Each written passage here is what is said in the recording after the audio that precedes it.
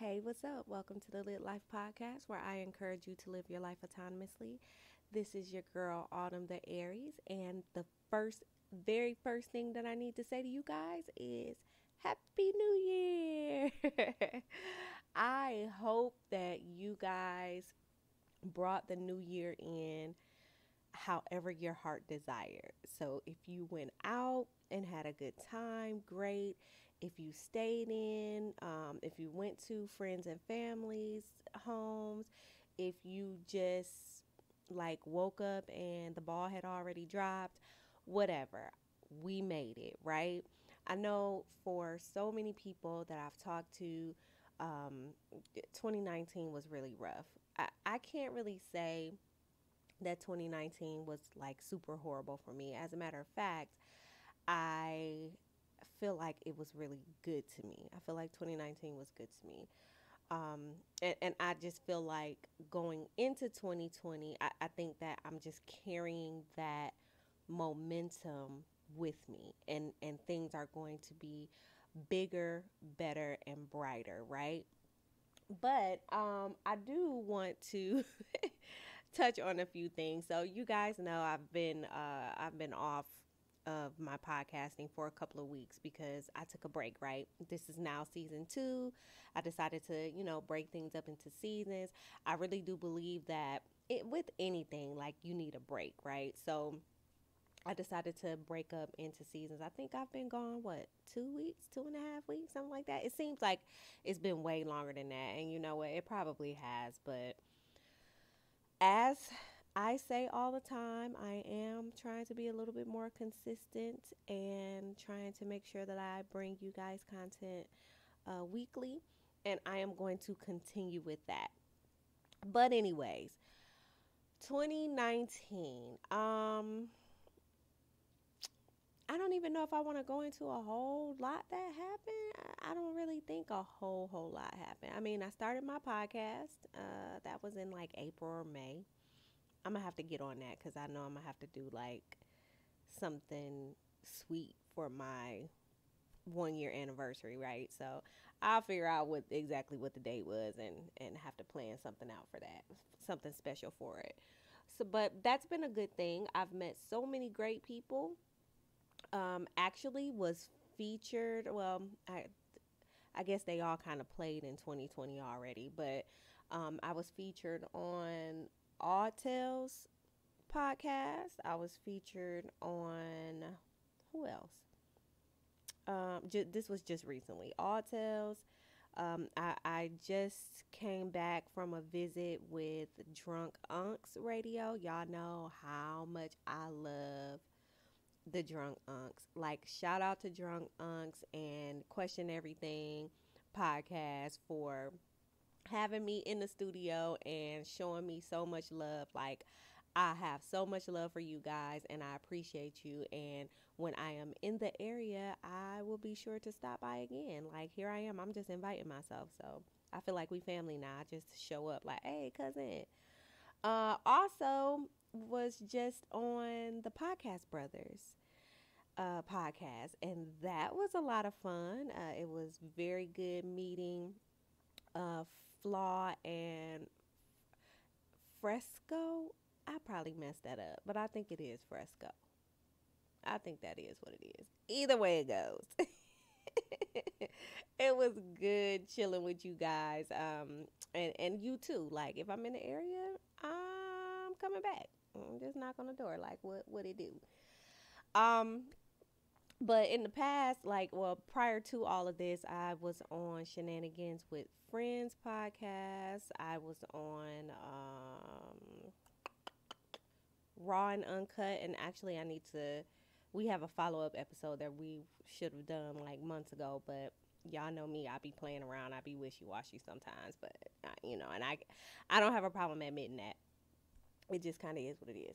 But I'm going to get back to him so that we can get back to our topics that we discussed and that we tabled for the next episode.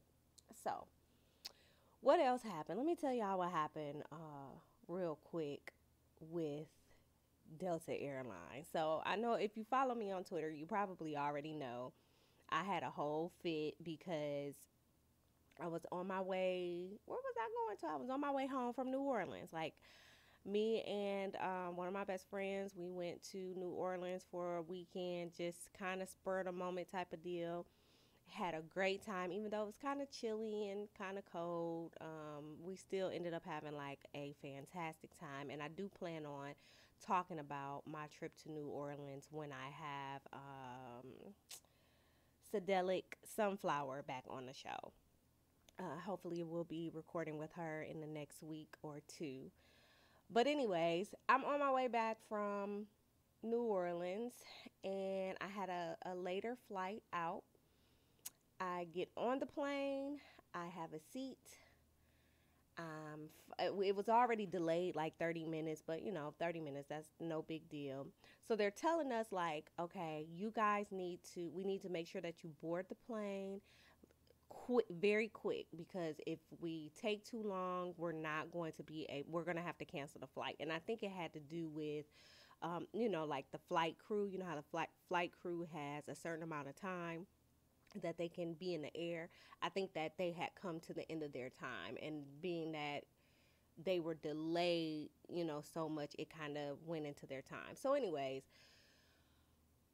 we heard everybody hurry up and get on the plane. The flight attendants got on the speaker and was like, thanks you guys for, getting on here quickly. We're going to go ahead and get you out. You're only be in the air about an hour and 6 minutes, blase splay. The plane is backing up, and you hear this thump, and I'm like, did they hit somebody? Like, did the plane run somebody over? I don't know what just happened. Like, everybody on the plane was like, oh shit, what happened? Well, there was this wall to the right of the plane, and it's called a blast wall from what I understand. And the wing of the plane hit the blast wall. And now, mind you, it's dark, really, really dark outside. But what I do know is somebody is supposed to be like watching that stuff, right? I mean, at least that's what I would think. That's what I would guess. Somebody's supposed to be over there. Don't they have them like flashing light things that they hold or whatever to direct the plane? I don't know what they are, but like they look like batons or whatever. I don't know. So here come like three people. They're going over to the wing of the plane and trying to inspect it. And I'm thinking to myself, like, I don't even see nobody with a flashlight. You know what I'm saying? I'm like, well, I already know this plane ain't going nowhere, right? So, of course, they pull back up to the thing. They're like, everybody got to get off. This plane is not going out. It has to be inspected. And I was cool with that. I was 100% okay, because of the simple fact that better safe than sorry.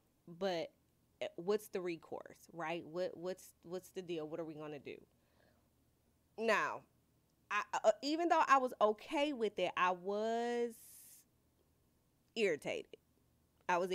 Because, of course, I'm ready to go home. Like, I done been out all weekend, kicking it, partying. And I had the day off the next day from work because I knew I was going to need to relax, and I knew that I had things to do. So, I'm just like, okay, what's next? Are they going to get us on another plane? What are they going to do? Well, first they said they was going to get us on another plane, but they didn't say that it was guaranteed. So basically they're like, look, we're going to put you in a hotel. They said a 4-star. We'll put you in a 4-star hotel, and we'll get you out tomorrow. Go ahead and rebook. So that's what I did, and I wasn't really feeling well. So I'm like, I'm not going to sit in this airport and wait for them to say, okay, this next flight is also canceled. That was supposed to come in at midnight, by the way. So I would have been sitting there in the airport an extra like 4 hours. And I already knew that the plane I already knew it wasn't going to come out. And I don't think it did, because I saw a couple of people that were trying to stay for that second flight. I saw them the next day in the airport. But anyway, they gave us some food vouchers for the airport, and was like, yeah, we're going to put you in this 4-star hotel. Well, I just want to let y'all know, I'm not going to put the name of the hotel on blast. I just want to let y'all know that it's not a 4-star hotel. So that was the first lie. Now, I am not a hotel snob. Like, I was comfortable, like where I was comfortable in the hotel. I'm just saying, don't say that it's a 4-star hotel when it's not. Like, what 4 stars are you looking at? Like, what website? You know what I'm saying? No, that's it. Just wasn't. But anyway, they also said that everything would be paid for. My flight wasn't until 2:30 the next day. They said that I would be able to do a late checkout and they would pay for it. If I need, I couldn't charge any, but that was a lie. Like the people was like, nah, you're gonna have to pay $50 for a late checkout. I was like, well, what? Nah, I'm gonna go ahead and check out. Um, couldn't get any food because the food vouchers, nobody in the airport took the food vouchers. And I don't know if it's because this airport is still fairly new. But the 3 restaurants that I tried in the airport I tried one that night, and then the next day I tried a couple. None of them took the food vouchers. So there you go. I'm already spending like arm and a leg on food. Let me hurry up and get to the bottom of this story. Basically, they offered me like some miles, like 5,000 miles and $50 credit travel voucher. I went off. I didn't tweeted everybody. I didn't call corporate. I didn't sent the email through their website or whatever, because you are I don't know how many $billion type of a company. And because of your negligence, like this didn't have to do with weather. This didn't have to do with, some circumstance that couldn't have been avoided. Like, your people did this. Your people did this. There was nobody watching. This was your crew that did this. So however many people was on this plane really deserved a whole lot more than $50. I don't give a damn what y'all gave everybody else. I know I deserved more than $50. So after I finished raising hell, I ended up with some miles and a decent credit. Like, I'll be able to purchase my flight for Smoke Free Weekend in Vegas, April 16th through the 20th. So I'm okay now. But I just had to let y'all know about that. Like, that shit was crazy. I'm like, are we really doing this, Delta? Like, do we really have to do this? But to be fair, after I, did all of my whining and complaining, they did get me straight. And Delta is good for that. Like, I had an issue before and they straightened me out. So, kudos to Delta for finally listening. What it really is you have to make sure that you're talking to the right people. Like, you have to call back. You have to send that email and follow up on that email. Like, you have to do those things, because if you don't, you're just going to get that $50 credit. So that's that on that. I don't know if I have a shut the fuck up award today. I don't think I do. Maybe I will towards the end. So anyways, again, Happy New Year. I am finally going to talk about me being a nudist, or do they call it like a naturalist or something? It's the proper word. I can't remember. So what I did initially when I was trying to develop this topic was I went out to the internet to do some research, because, anybody can be a self-proclaimed anything. And I wanted to make sure that me saying that I was a nudist, I was making sure that I was saying the right thing. You know what I'm saying? Like, I was making sure that the definition was in tune with me and me wanting to be wanting to have the least amount of clothes on at all times. And it did. But I came across a few articles and I felt like they were really good articles. But I started reading them and I was like, you know what? I'm not reading all of this. I'm going to just go ahead and I'm going to just go ahead and define what it means to me and how I feel like I may or may not fit in like a nudist society, I guess you could say. So, as far back as I can remember, I always it's not that I hate clothing. Let me start there. It's not that I hate having clothes on. I am just a lot more comfortable without any on, or with the least amount of clothing on. Like some things that I wear like all the time, like socks, except for when I get into bed. Like if I'm at home and I don't have anything else on, I'll have on socks, and that's just because my feet get cold because I had frostbite at one point in time, and I had to tell y'all that story sometime later when I'm ready for y'all to have a really good laugh, because when I think back on it, it was funny. But my feet are always cold, so I always have on socks. But yeah, like I can remember a story. So my mom used to date this guy, and they were together. I won't even say date, like they were, together, and they were together for years, probably 8 or 9 years. Really nice guy. And I remember, I remember, I was getting ready to take a bath, and I was probably, let's just say I was like 9, 8 or 9, something like that. So when I went in, she had run my bath water or whatever. And, before I got in the tub, she's like, don't come out here in like t-shirt and panties. You know what I'm saying? Like she always bought me nightgowns, pajamas for kids or whatever.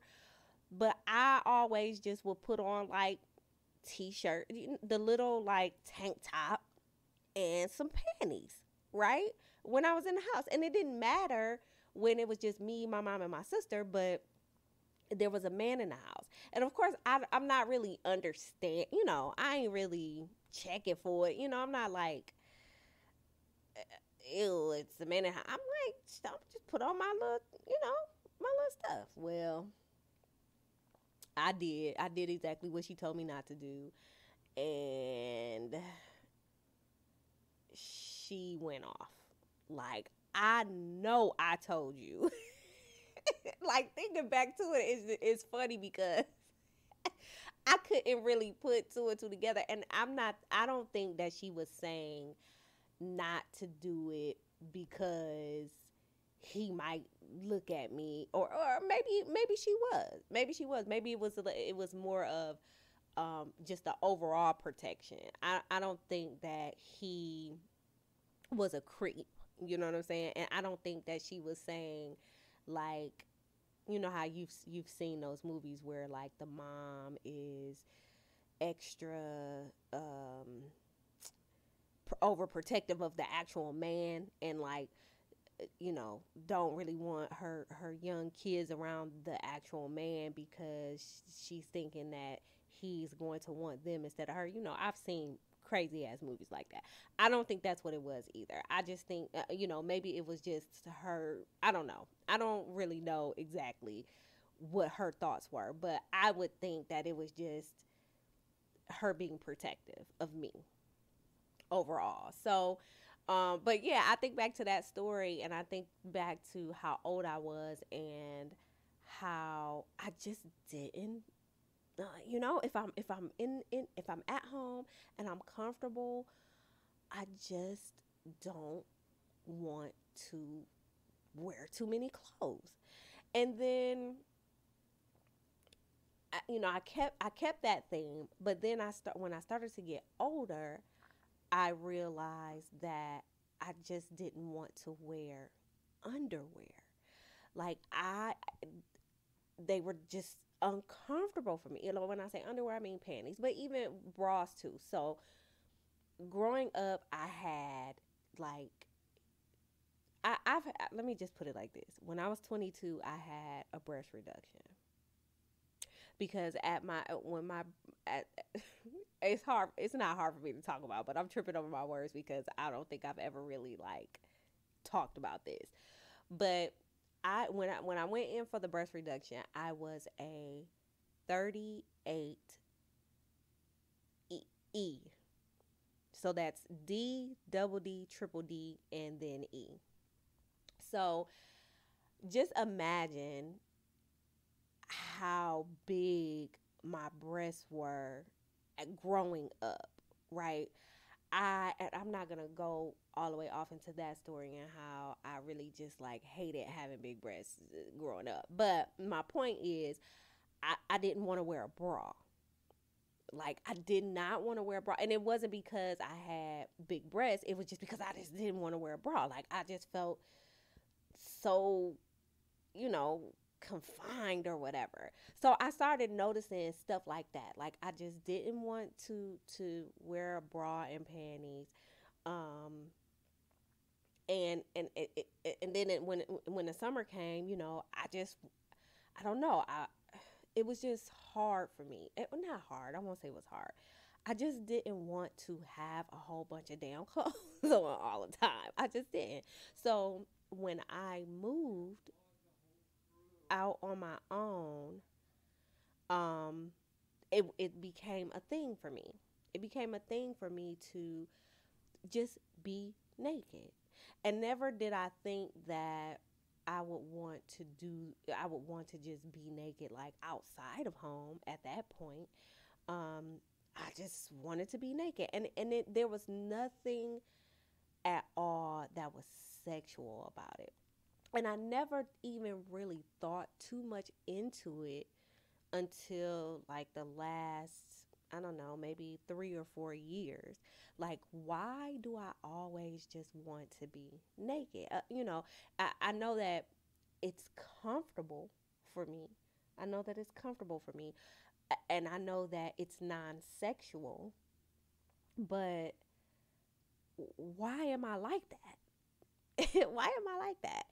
And then just over the last few, like I said, over the last few years, you know, I've gotten to know a wide array of people who practice a bunch of different lifestyles, and through them, I kind of figured it out. Like through them, I kind of figured out that I am a nudist. I'm a nude. There's just something about not having clothes on. So, one thing I want to say though about me and being a nudist is it's something that I don't ever want to try to force feed anyone, right? So I'm not going to like go out in just a public setting where everybody has on clothes and I don't have on any, right? Like I'm not going to go to a party and strip down, or I'm not going to be with a group of friends or at an event where everybody has clothes on and I just feel like I just need to take my clothes off, or I'm not, you know, if I'm around people who I'm not familiar with, I'm not going to just be naked. Like I'm open about talking about this, but that doesn't mean that when you see me, I'm just gonna be butt ass naked somewhere, or I'm gonna be somewhere with my titties out. Like that's not nearly what I'm saying. But I have decided to explore places and events and things where I can be naked around other people. My only hesitation with that is everything is so sexual. Now, I am not anti sex. I know y'all hear me say a lot, like, you got to take sex out of things, you have to remove sex out of things. I just know how to. I just know how to. I know how to take it out. Like, I know how to say, I can be naked and not horny.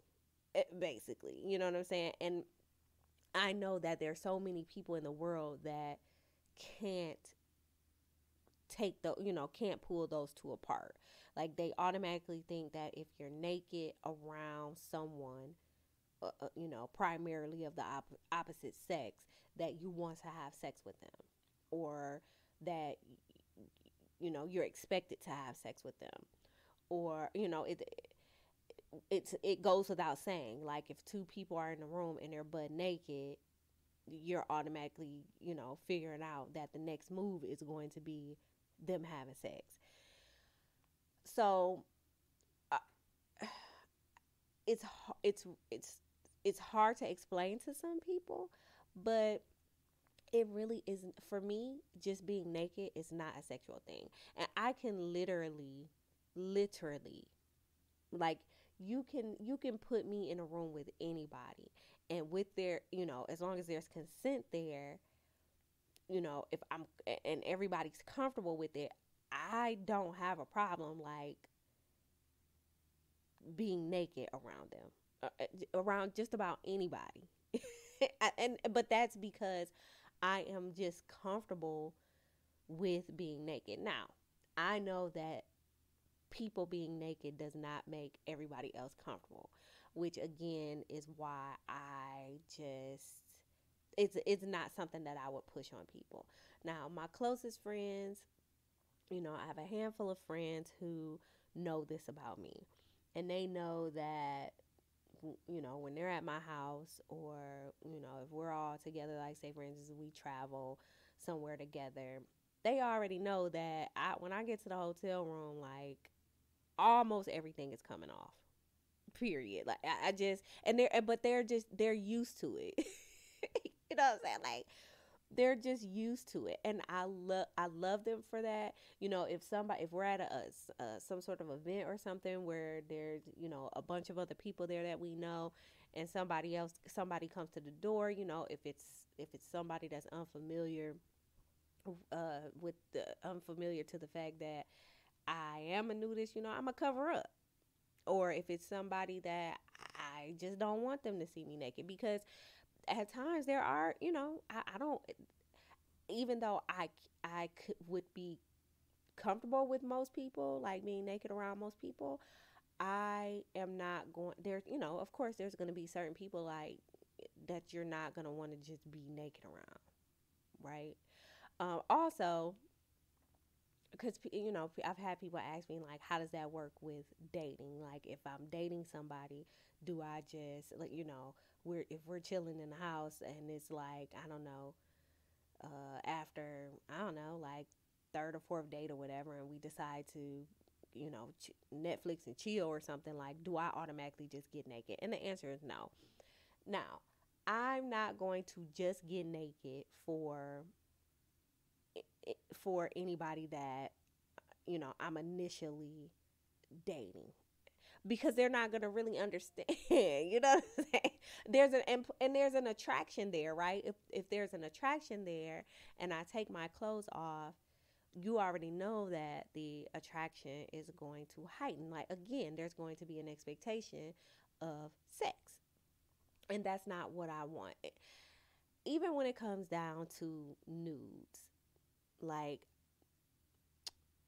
I take so many nude pictures, or semi-nude pictures, primarily at this point in the game, because I'm on this whole weight loss journey. So I take pictures of my body or whatever, so that I can kind of, do comparisons. But I'm not the person that's just going to send people a nude that just wants a nude. You know what I'm saying? Like, I'm not just freely. I have. I mean, think about it, guys. Like, I went to hedonism, right? I went to hedonism.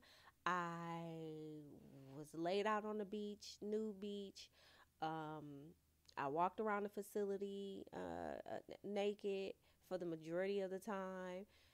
I took plenty of pictures, but I didn't take the pictures to give them out. And the reason for that, like, I took them for my own memory. And the reason for that is because I don't want to put these pictures anywhere and people are lusting over them, or you know what I'm saying, like people are aroused by them, because that's not what they were for. Now, if I were to, you know, if I felt like I wanted to do a sexy photo shoot for somebody or whatever, then that's different. Like, that's the mood I would be in, right? That's the whole energy I would have. Like, I'm sexy. I'm going to take these sexy pictures and, let whoever it is that I want to see them see them.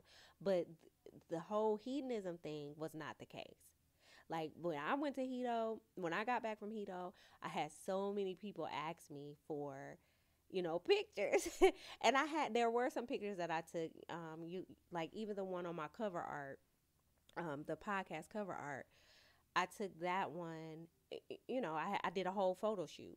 But the naked picture, like the nude ones, they're just not for everybody. They're just not for everybody. I mean, if I've showed a few people that have seen me naked. You know what I'm saying? Like my friends and stuff that know how much of a nudist that I am. And even with the whole Hedo thing, like I have to tell people all the time, yes, hedonism is a sex positive resort. People do, people go there as swingers, the couples, singles, whatever. But there are people like me that really go to just be naked. Like I wish that I could explain to you all how liberating it was to just lay out on a beach in Jamaica with some real good reefer, like walking out in the middle of the water just naked. It was just freeing for me. And that was my whole point of going. Like it was so not sexual for me at all. And I probably came off to a couple of people like a prude. I had people that did hit on me while I was there, and I just really wasn't with it. But that's my prerogative, right? Like, again, I didn't go to have sex. I didn't go to as a swinger because I'm not a swinger. so, um, so yeah, but I do plan on, like, first of all, I'm going back to Edo. I don't know when, but I'm going back to Edo. But I do plan to visit some other new beaches. Like, I understand that there's a few in the States. So that's something else that I would like to do. I guess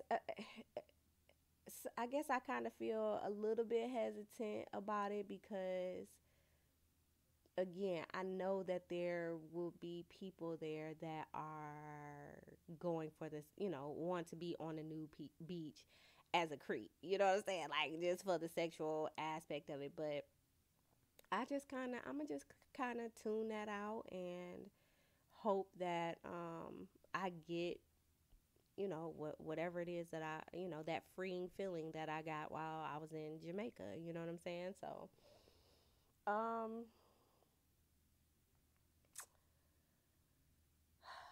what else? Oh, um, I have so many different reactions to people react differently when I tell them that I'm a nudist. So there's people that's just like, you a freak, or you nasty, or whatever. And then there's other people that's like, oh, you're a nudist, and it kind of turns them on just knowing that I'm a nudist. And then you have the very few people that are just like me, like, oh, bet you like to be naked. I like to be naked too. Shit, it just kind of is what it is. So, like, I get a different reaction every time that I say this, and I'm looking forward to you guys' commentary on this podcast because I'm pretty sure that there may be questions, unanswered questions. So I'm looking forward to that. I also would like to have a my dream home. So I'm not necessarily like pro home ownership, but if I were to own a home or even, whatever, the next place that I live or a condo or whatever, I would like for it to be, I would like to be able to have a space where I can go outside and be nude. So if that means I'll have to have like I don't know, like a wooded backyard or a, what you call it, like a screened in back porch or something like that, or, like a balcony that's not necessarily screened in, but like private where people can't really see. That's just like one of my dreams because being outside and nude is like the best thing ever, especially when the weather is good. You know what I'm saying? Like I'm huge on sunshine. So when the sun is shining, even now, like I'll go and sit on my back patio and work in the mornings. I'll make some coffee and I'll just take my computer outside on the back and I'll just sit there and until it gets too hot and then I'll go back in the house. But as a nudist, that's something that I would really love to have. Just a space where I can go outside frequently and be nude at the same time. There are like nudist societies. I've like, again, like I said, I Googled some stuff, and if I'm gonna keep it 100. Like a lot of these nudist resorts or camps that they have, like there's nobody there that looks like me. So I'm not gonna lie, I'm just not gonna feel comfortable. So I probably won't do that. Like I think there's like a couple of them in Georgia where you can go, you pay however much and you can go for a week or a weekend or whatever. And it's like literally a whole nudist society. Like I think people live there and they have like cabins or whatever. And I mean, you just have to be nude. Like there's family, like whole families there or whatever. I'm a nudist, but you know what I'm saying? I'm a pass on that. Like that's just something that I don't feel like doing. Like, that's just not me. But overall, it really is just a freeing experience for me. And again, it's not something. It's not one of the things I'm going to ever. You'll never catch me like in a parade or in some sort of march or a protest or anything like that, saying that everybody needs to be nude. You're not gonna catch that from me. Like you're just not. It's not one of those things again that that the world has to see of me. I talk about it a lot because it's a part of me. And this is my podcast and I can pretty much talk about whatever the hell I want to. But it's still not anything that I'm going to force on anybody. Like I'm not gonna come to your house and just get butt naked. You know what I'm saying? I'm not trying to go grocery shopping butt naked. Like those are the things that I'm not trying to do naked. Now, will you catch me at the grocery store without a bra on? Probably. Probably. With no hesitation. Like I do not care. But I'm not gonna be at a concert topless. You know what I'm saying? Like, I, th- those things that they don't do any that doesn't do anything for me.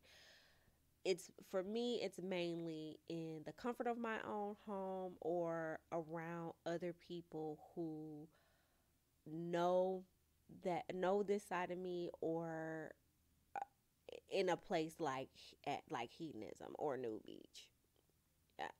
I'm not, I'm not going to. I don't know. I guess that's really it. I guess that's really all I have to say about. I guess that's really all I have to say about it. So, but yeah, and I still don't have a shut the fuck up award. You know what? I do, y'all. I'm in a hotel right now, and it's 11:42 p.m. and I'm pretty sure that there's a party in the hallway. It's Sunday night. So, what I'm going to do is call down to the front desk, and I'm going to kindly ask them to tell the people on the fourth floor at 11:43 p.m. to shut the fuck up.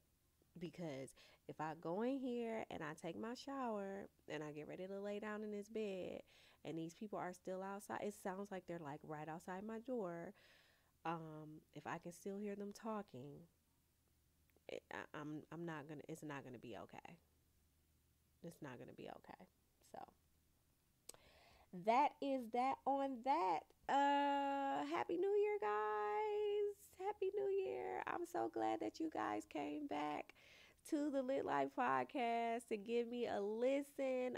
If you are new to the Lit Life podcast, I welcome you. I welcome you to take a listen to. I think I have like a total of 23 episodes. I welcome you to hit me up on all of my social media platforms. I am at Autumn the Aries on Twitter, at Autumn the Aries on Instagram, at Autumn the Aries on YouTube, at Lit Life Podcast on Facebook, and I have a website, www.autumnthearies.com. I I guess that's it. All right, guys. Peace.